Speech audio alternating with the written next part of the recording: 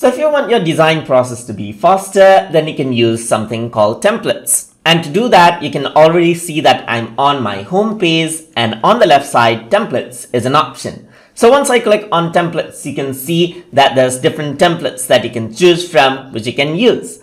The one that you see right here, like the one with this icon, these are the premium ones, and the one which says free are the free ones. Let's say I'm going to create a template for a Facebook post. So I'm just going to click on Facebook post right here, and you can see that there are some free ones right here. Some of them are paid ones. So I'm just going to go around, and let's say I'm going to use this template right here, which says free. So I'm going to click here, and then I can simply use this template just like this. So now it loads up the template, as you can see. So there is this image right here. So I'm just going to go around, and then let me just open out an image right here. So I'm just going to go around right here, and then I'm going to simply copy this, paste it out right here. So I can simply replace that out right here, just like this.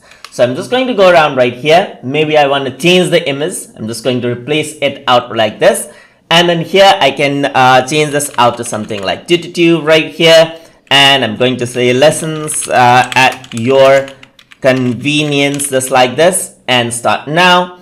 And instead of this, I'm going to say learn now right here, just like this. And there you go. My template has been applied. You can go ahead and change out a few things. You can move around the graphics, as you can see. And there you go. You can quickly design something out of the template, as you can see right there. And that is how you can use templates inside of Pixlr E. So hope you guys learned something as always.